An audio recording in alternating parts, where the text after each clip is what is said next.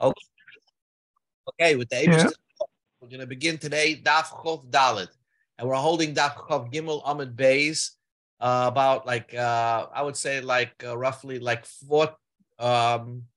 14 lines from the bottom of Chof Gimel Amud Beis. Hi, Alan. We're just beginning. Okay, Chof Gimel Amud Beis, 14 lines from the yeah. So we're starting Gufa. I want to point out, it's very interesting just to know that, we're doing Masechta Nazir, and we did Be'ez Hashem Masechta Nadarim, and then there's going to be another Masechta called Shavuos, and then there's another Masechta called Erechim. 4 out of the 36, the 36 Gemaras in Talmud, 4 out of 10% deals with the things that come out of your mouth.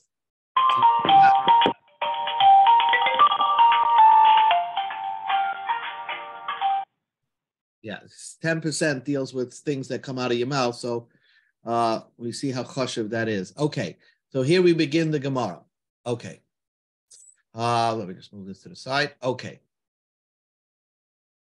Look at the Gemara. Gufa, Amar Rav Yehuda Amar Rav. Rav Yehuda said in the name of Rav, La'olam ya'asek odam b'Torah u'mitzvahs. A person should busy himself with Torah mitzvahs. Afilu even shloi l'shman, even if he's not having the purest intention.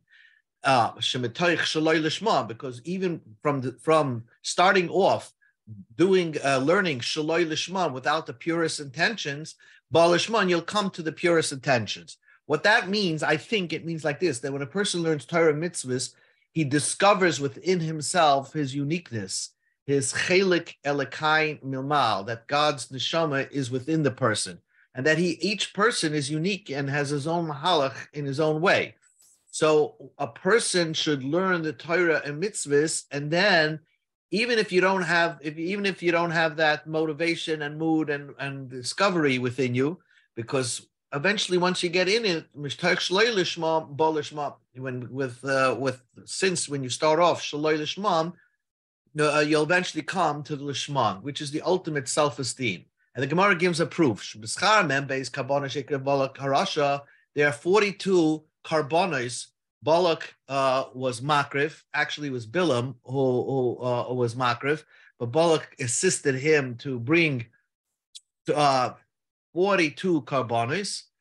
Zacha v'yatzim v'menerus. There was Zaycha that out of Moav comes the story of Rus.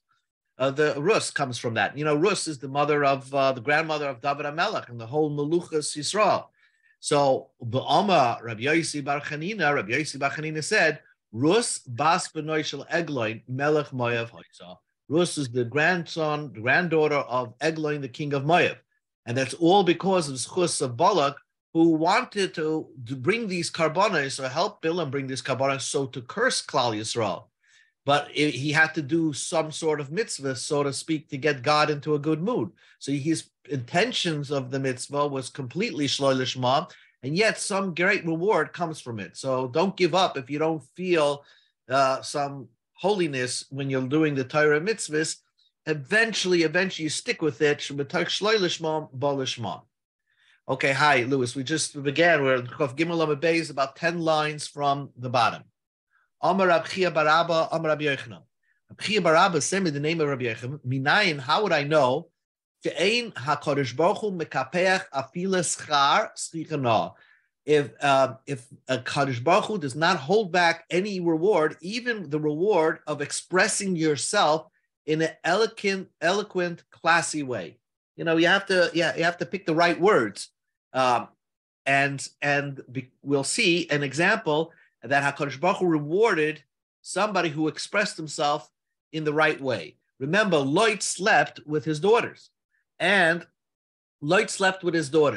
So the oldest daughter, when they had a child, he called it Ma'af. He's saying that I got this son was born because of my father. So she publicized that she slept with her father. And therefore, the oldest daughter of Lot, called her son Ma'af. It comes from my dad. So she was expressing who the father of this child was. Amalei Rachmana. So the Torah says, the Jewish people, al totzer es Moav, val tisger bam umchama. You're not allowed to incite Moab.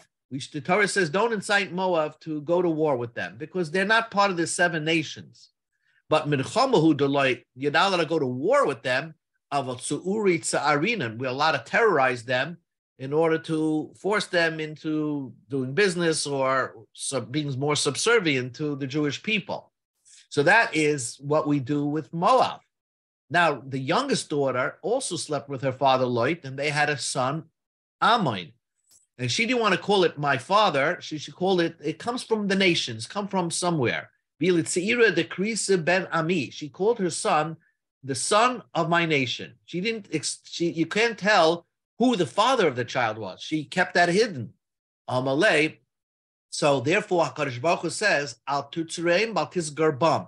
We're not allowed to start up with them or incite them or terrorize them in any which way. I feel it's so uriloy titzarin klal. We're not allowed to terrorize them any which way because Ammon is on a higher pedestal than Moab. And it's only because their ancestor, their daughter of Lot, did not want to express who the father of the child was, and therefore she hid the child's father in the name. She did not disclose it in the name that she gave to the child. So we see from there, HaKadosh Baruch Hu does not hold back any reward, even the reward of sichana, of speaking nicely. Alma Rabbi Chia bar Oven or Rabbi Shua ben Karcha. Rabbi Chia bar Oven said the name of Rabbi Shua ben Karcha. La'olam yagdim odom levar mitzvah. A person should be the first one to bring himself to do a mitzvah. You be the first one to initiate doing a mitzvah, because both of them actually did the mitzvah, the oldest daughter and the youngest daughter. Because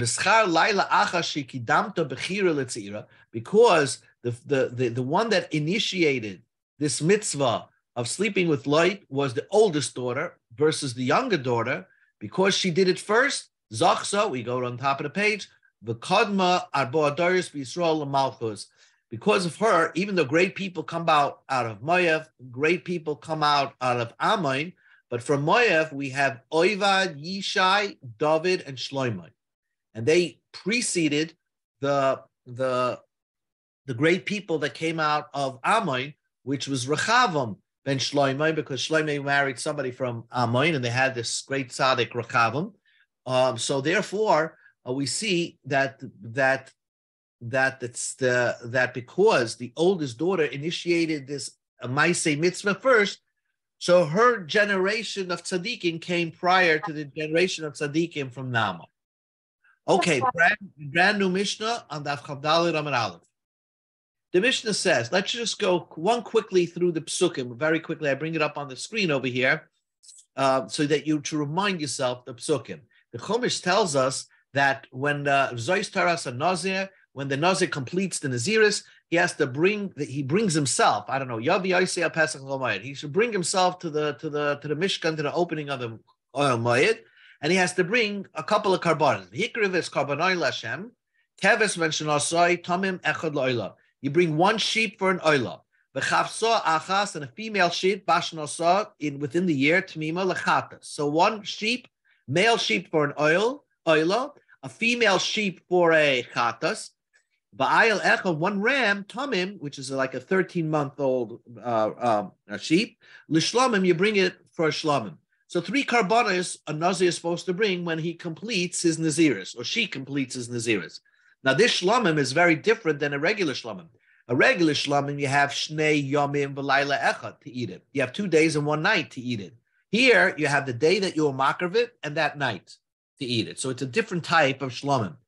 And also, the Torah tells us, you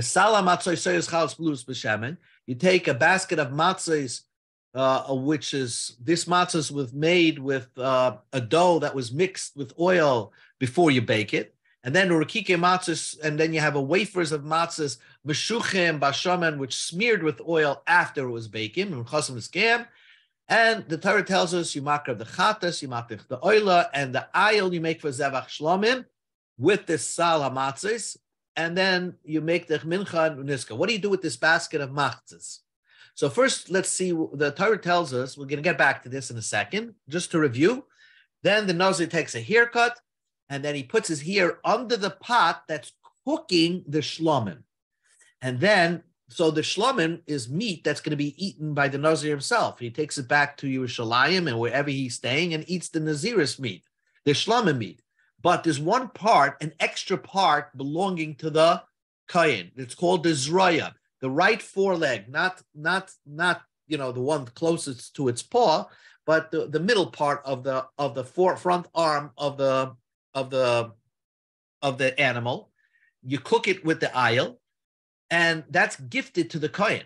Okay, that you're not allowed to eat. That's gifted to the Kayin. And you take one challah and one loaf of matzah and one matzah wafer out of those 10 that you made, and then you put it on the hands of the Nazir after he took his haircut. And besides that, as every shlomim has a gift to the Kayin, the breast of the animal belongs to the Kayin, and also the back leg of the animal, that's called shoy katruma.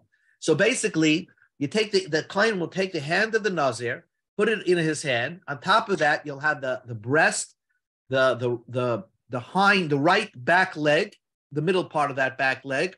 Then you're going to have the one matzah. You're going to have the right front foreleg, and then you're going to have one matzah and one loaf of matzah and one like a high matzah. I don't know how it's made, and one matzah wafer, and they make a wave.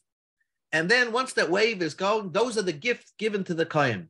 Then of course the makrav stuff on the mizbeach, and then ba'acha yishta hanazir yaim. Then afterwards you can drink wine. Okay, I just reviewed it so you know what we're talking about over here. Now we go to Mishnah. It's going to go very fast. Ha'isha shenadr b'nazir. A woman made herself into a nazir, and she got excited, and it's 15th day into her naziris, let's say, and be'frishes behemta. She separated her animals that when she's going to complete this naziris, she's ready to bring the carbon. Okay, she's all excited. And then all of a sudden, the husband nullified her neder. So now she doesn't have to bring these karbanos. So she separated, not behemto, one animal, but 3 animals. Remember, 1 sheep for the oila, 1 female sheep for the chatas, 1 ram for the shlomim. So she has 3 animals there that she can't even bring on the mizbeach because the party pooper, her husband, nullified her naziris neder. So what do you do with the animals? So the answer is, if the animals, where did she get these animals from? She got the animals from her husband. So, well, go return it. It's not kaddish anymore because your husband didn't give you a right to take it, only if you're going to eventually need it. Now that you don't need it, so you have to give it back put it back in the barn. The im shalah, but if it's her animals, now how's that possible? That a woman should own an animal without it being owned by the husband. We have a rule that anything a wife owns, it's automatically considered as if the husband owns. So the Gemara is going to deal with that. But there's a way that a woman could own, even though she's married, she could have the animals that belong to her and not to her husband.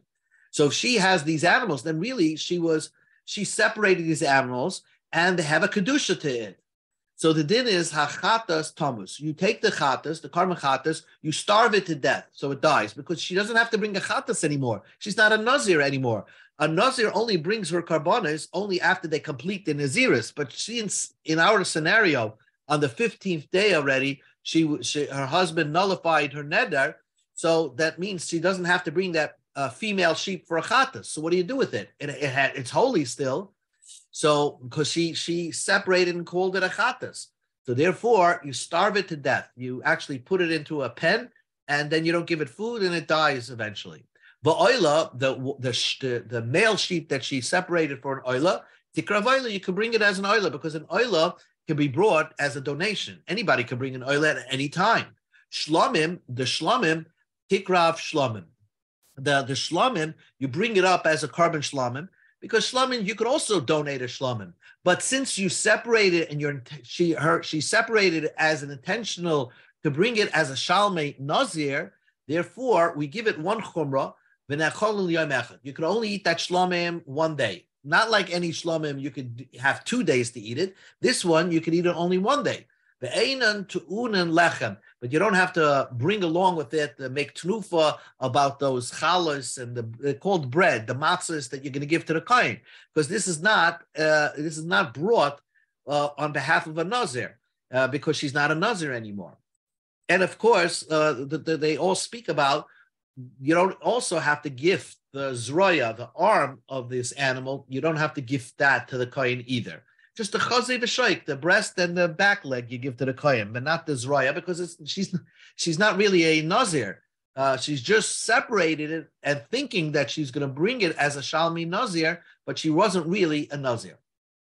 Now, let's say she was excited, and instead of separating animals, she owned money, and it was her money, and she separated the money, and she took this pile of money. With this money, when I'm going to complete my naziris, I'm going to buy karbonis, a chatas, and an oila, and a shlamim, all from this pile of money. Now what's the din? So now what's the din?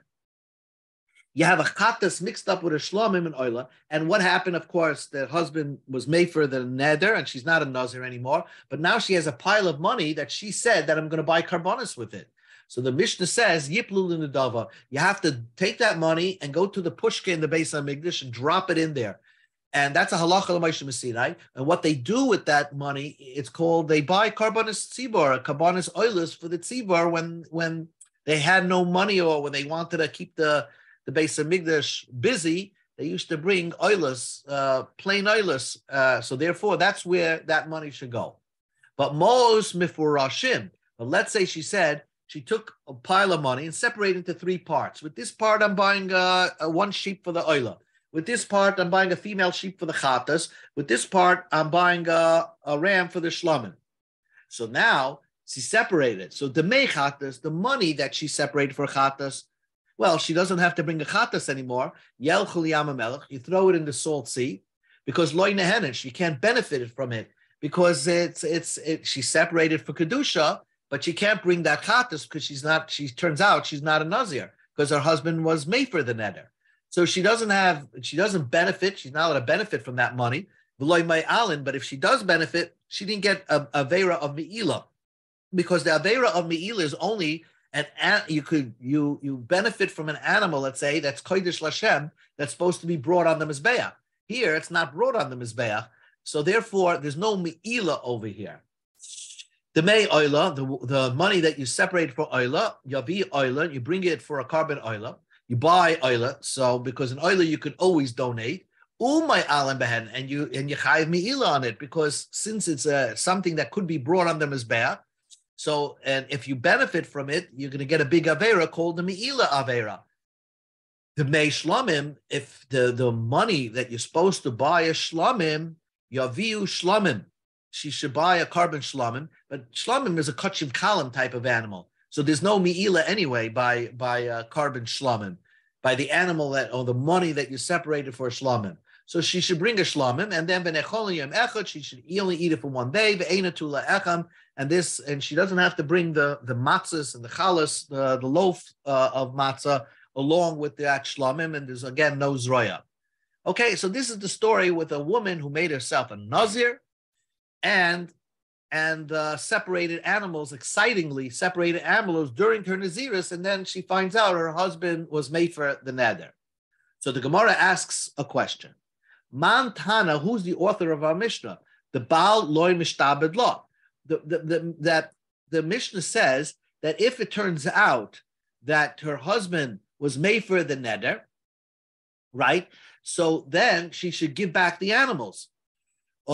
She should give back the animals. Why does she have to give back the animals? Because they belong to the husband. She has no right to take those animals because she turns out she's not a nazir because her husband was made for the neder. So who's the author that holds that way? Rav Chizda said, Rabbanan, that the author of our Mishnah is Rabbanan. If you want to say our Mishnah goes according to Rabbi Yehuda, and we're going to explain what Rabbi Yehuda holds. Rabbi Yehuda holds that a husband is so obligated to his wife's karbanos that if she takes those animals, she keeps it. If she's obligated to bring a carbon, the husband has to pay for it, has to gift it to her, and can never take it back. That's what Rabbi Yehuda holds. So if our Mishnah goes according to Rabbi Yehuda, Amai takes it to Sira Be'eda. Why should she have to return it back to the barn?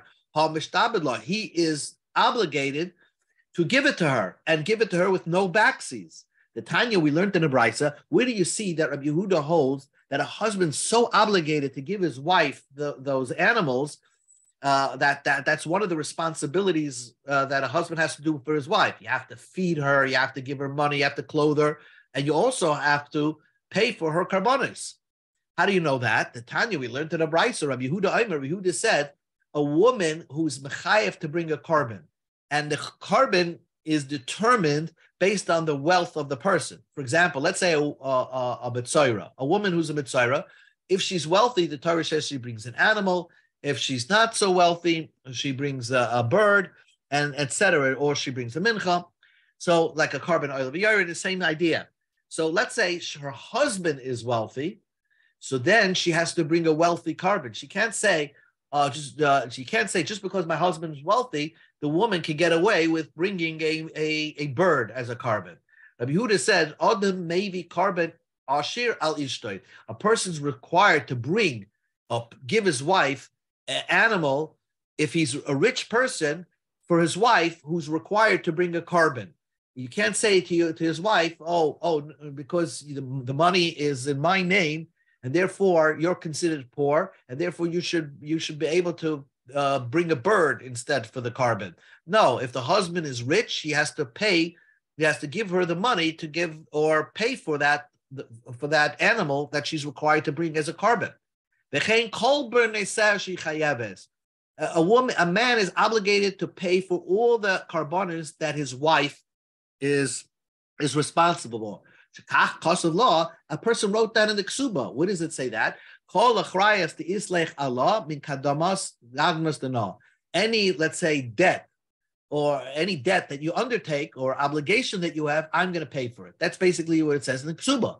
Therefore, Rabbi Yehuda holds that since the husband is so obligated to pay for his wife's animals, so if she took those animals and dedicated it as a carbon for her naziris, and just because he was made for it, according to Rabbi Yehuda, you don't have to give it back. So therefore, Rabbi Yehuda cannot be the author of our Mishnah, and the author of our Mishnah is the Rabbanan, who hold that a man is really technically not responsible for giving his wife, paying for his wife's animals. If he wants, he can let her take, but it's conditional. But he's not so responsible for his wife. Rava says no. I feel the Tamer Rabbi Yehuda. You could say our Mishnah goes according to Rabbi Yehuda. A person has to give the animals totally over to his wife and no backseas. Not true, says Rava. Our Mishnah could go according to Rabbi Yehuda. Ki mishabed lo. When is a husband obligated to pay for his wife's karbonas? B'milsa detzrichala. If she absolutely needs it, then the husband's obligated to pay for those karbonas. B'milsa deloitzrichala. But if she doesn't eventually need the karbonas, he doesn't have to pay for it. He doesn't have to pay for it. She has to return it because she's not using it anymore because her husband was made for it. So our Mishnah could go according to Rabbi Yehuda. So in this version, Rav Chizda said our Mishnah goes according to Rabbanan. Rava says our Mishnah could go even according to Rabbi Yehuda. Igad Amri, others say, Mantana, who is the author of our Mishnah? Omar Rav Chizda, Rabbi Yehuda. Our Mishnah goes according to Rabbi Yehuda. And Rabbi Yehuda says the question is when she took the animals and the animals belong to the husband, the Mishnah says that you have to return it. Rav Chizda said that the author of our Mishnah is Rabbi Yehuda, because although a husband has to pay for his wife's karbonos, yes, Rabbi Yehuda holds that. But v'chi mishabed law, when does he have to pay for it? B'milsa detzricha law, but with things that she does need. B'milsa deloitzricha law, but if it turns out she doesn't need these animals, law, she doesn't have a right to take it, and therefore she has to return it. The Rabbanan, because if you say our Mishnah goes according to Rabbanan, he never has to pay for it at all. He never has to pay for it at all. Because a person, if his wife took on a Naziris, okay, now take a waitering job at night to pay for your own karbonas. I'm not paying for it. So that's why the Rabbanan hold you're not obligated at all to pay for your wife's karbonas. So our Mishnah is not like the Rabbanan.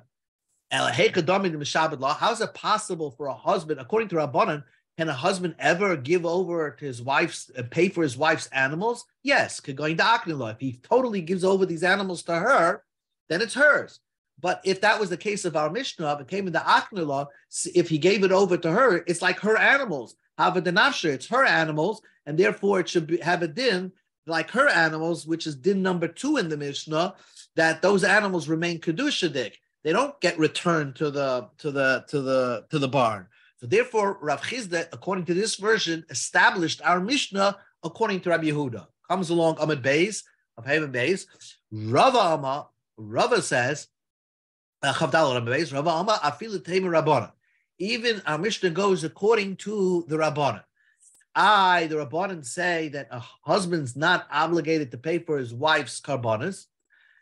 So you're right. He never does. But sometimes, if he's a good guy, he's going to say, "Okay, honey, I'm gonna make a deal with you that if you somehow are in a pinch, I'm giving you the right to take the animals from the barn. It's yours." But ki maknila, when did he give her the right to take it? The milsa de tzrichala, only if she eventually needs it. But milsa de loy tzrichala, if she doesn't eventually need it, loy maknila, then he doesn't give it over to her. So that's how you learn pshat in our Mishnah. So basically, the question is, how is it the Gemara just answered that if she takes the animals and the animals belong to the husband, and the husband nullified the neder, turns out that those animals are not needed for karbanos. So therefore, she had no right to continue to take it. Therefore, the kedusha goes off the animals, and she had no right to be makdish. And therefore, she has to return it back to the barn. Next part of the Mishnah said, Im shalah haisa behemta, but let's say it was her animals. She owned animals that had nothing to do with the husband. It was like a prenuptial agreement. Chatos, Thomas, the Tikrav, the Gemara says, the Mishnah says, what do you do with those animals? The chatas you should kill, right? Let it die by itself. Then the oila you bring on the mizbeah. So for Gemara, the question what we spoke out when we learned the Mishnah, Himenola, how does she own something that the husband has no rights to it? Ha'amrit, don't we say all over, Mashakonsa Isha Konsabala, whatever the wife owns, it automatically is owned by the husband. So she owns nothing. Amar Papa says, yes, it's possible for a woman to have her own little pocket money that she bought animals with. Shekimatzta me'isasa means she squirreled away part of her allowance. Basically, she held back from eating, and she got an allowance from the husband, and then she squirreled it away and saved up, ate less, and she saved up this money to buy these animals. Those animals don't belong to the husband at all. Or Iba is saying, if you want, let's say she had a rich uncle that gave her animals, but on the condition that your husband has no rights to it. The Aknul Acha, somebody gifted it to her, Va'amallah, and told her, I'm giving it to you on condition Almanash ein lebalech rushus behem, that your husband has no right for it. So therefore, that's how it leads up to the situation where a woman can own something that not necessarily belongs to the husband. One last piece of Gemara. The Mishnah said, Oila tikrav, Oila v'hashlamim tikrav. Remember, the animal, the ram that she separated for as an animal, as a shlamim, she has to bring it up as a carbon shlamim, although she's not a nazir, but a shlamim is a shlamim, and therefore she brings it up as an animal. She gifts over the chazer v'shoik to the kohen, and then he could eat the meat. But the one thing it doesn't have, he could only eat it for one day. Right, he could only eat it for one day, the nazir, but he doesn't bring the breads with it. He doesn't bring the chalas with it because, again, he's not a nazir. It turns out she was not a nazir.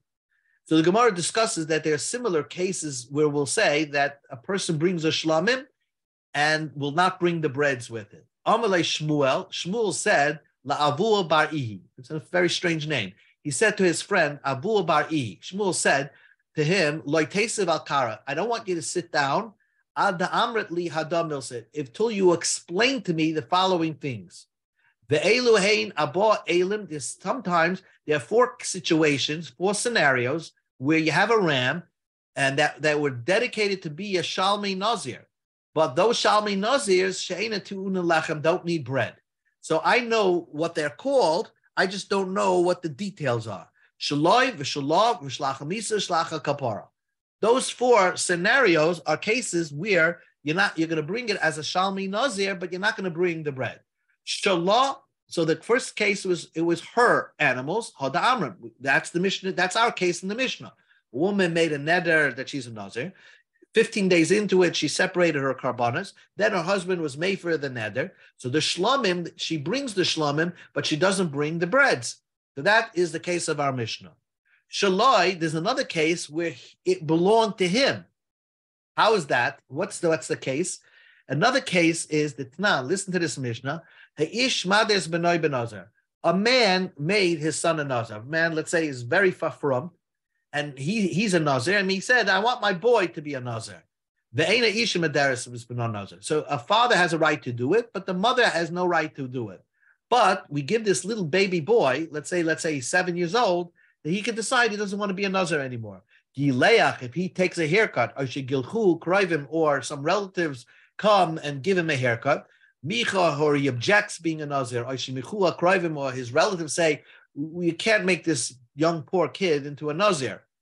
So let's say he was so excited that his son was a nazir, and now it came foiled by it because the son rejected it. This boy rejected being a nazir, that his father made him a nazir. But let's say during that time, the man separated, he was thinking that his boy is going to finish out the naziris, he separated money to bring karbanas. So if he didn't specify what the money should be used for, so then Yiplu Ladava, you have to just donate it to the Beis Hamikdash, to the Kayet Samizbeach, that they should buy karbanas oilus with it. But Mois Mufay Russian, but let's say he separated. This money is for my boy. He's going to finish out his naziris. I made him a nazir. I'm proud dad. I made him a nazir. This money will be a chatas. This money will be an oila. This money would be the shlamim. So then, and now it turns out that the boy refused this whole idea of naziris. So then he's not a nazir. The may chatas yelchul yam melech. The money of the chatas you throw into the yam melech. The may oila, the money of the oila yaviu oila my alan behem. The money of the oila, you bring it as an oila and you get me'ila with it because you're supposed to bring it as a carbon oila. The may shlamim, the money of the shlamim, yaviu shlamim, you bring a shlamim. This shlamim you eat for one day. It doesn't need bread. So here's another case where a man is going to bring a carbon shalmi nazir, but he's not going to bring it along with the breads that come with it. What's two more cases of a shlamim that's brought? And you don't bring the breads. La'achamisa. If the nazir died, minolam, the Tanya we learned in the Maisha. Hamafrish moyes linizirasai. If a person separated money, let's say he's a nazir, and he separated money for his naziris, right? And so then there's no hanoah. You're not allowed to benefit from this money, and you don't get mi'ila. If you do benefit from that money. Let's say you took it to the store and bought a candy with the money. That was supposed to be for your karbanas naziris. You don't get the carbon me'ila. Why? Because it's not specified. Because that money could have been maybe for one part of your naziris, the shlamim part of your naziris. And as we said, shlamim is kachim kalim, and there is no me'ila on kachim kalim money. What happens, but this is the point. Mace, a guy separated money for his naziris. He's so excited he's going to finish. And he finished the naziris. And he's supposed to bring the karbanas naziris. But then he died. So he had money that was unspecified. So if it's one big pile of money that was supposed to be buy a chatas, a shlayla, and a shlamim, yiplu nadavi, you throw it into the pushka. Mois before Russian, but if he separated out, he was very organized. He separated, this is going to be my oila, this is my chatas money, this is my shlamim money, and then he died. So the mechatis yam melech, loynan v'loy ma'alam. We've seen this before. The mechatis you throw into the yam melech. The may oil, the money of the oila, you be oila my alam behem. The may the money of the oila, you should bring a carbon oila with it. The may shlamim, you be a shlamim. The money of the shlamim, the family of this guy that died, you bring a carbon shlamim, and so you have it eaten for one day, and they don't have to bring the breads. One last case of a case bringing a shalmi nazir when you're not going to bring the breads with it. What's the case? That means, let's say a man was supposed to bring a Shalmi Nazir. And what happened? It got lost. So he brought a replacement. And then he found the original Shalmi Nazir. So that Shalmi Nazir, you bring it as a Shalmi Nazir, but you don't bring the breads because you already yotzi your mitzvah of Shalmi Nazir by bringing its substitute. So that the Gemara says Svarahu. That's a logical case. Shala'acha misa my time. When a person died, why don't you bring the breads? Because he's not getting any kapara because he's dead. The Nazir died, so therefore he's not bringing breads. So if he brought a substitute Shalmi Nazir and then he found his original Shalmi Nazir, it's not worthy of a kapara. Therefore, you don't bring the breads. The point of bringing the breads is a Shalmi Nazir in its completion. So therefore, if you're ready with Yotze, your Shalmi Nazir, so therefore, the second time, when you find the original Shalmi Nazir, you don't bring the breads. The Gemara ends off with one question. The Leika, is there no other case of a Shalmi Nazir that you don't bring the breads? Or Ika, we have another case. Usha called Shalmi Nazir, a regular Shalmi Nazir. You shechted it, and you were thinking it's another carbon. You forgot that it's a Shalmi Nazir. You thought it's a regular Shlomim, let's say. Kisherim, that's kosher. It's a regular Shlomim. But the owner did not fulfill his obligation because he's thinking about something else, that it's another carbon. But you eat this carbon one day, you don't bring the breads or the forearm because he already had in mind that it's going to be a regular shlamim, not a shalmi nazir. So why don't we bring that case of a real shalmi nazir that you messed up in your thinking process when you actually slaughtered the animal? So that should be the fifth case of a shalmi nazir that's brought and you're not bringing the breads. Answers the Gemara, when you're doing it correctly, that's part of the counting that we're doing. If you're messing up, like a chashav, that's not part of this count. What our count that we're using of shalmi nazirs that don't bring the breads are actual people that fully intended to bring a shalmi nazir, but for whatever reason, they had their kapara already, or they're not required to bring a kapara, and therefore they bring the shalmi nazir, but they don't bring the breads. So this ends this part of the Mishnah. Go ahead.